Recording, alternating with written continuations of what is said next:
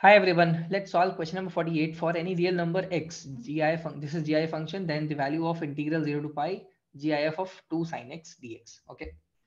Now let's first try to plot the function 2 sin x. So this is how the sin x would look like from 2 sin x would look like from 0 to pi, and this value would be 2. Now we know that this value would take one value somewhere over here, right? That is 1. And we also know that GI function is discontinuous at integral values. So we have to take those values into consideration. So this value is pi by 2 at pi by 2, 2 sin x is 2. And at pi by 6 and 5 pi by 6, 2 sin x would be 1. Okay.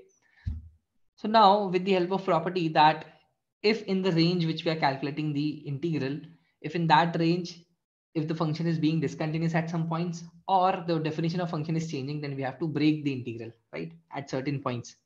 So that point would be this point and this point, right? Because at these 2 points, the function is becoming discontinuous.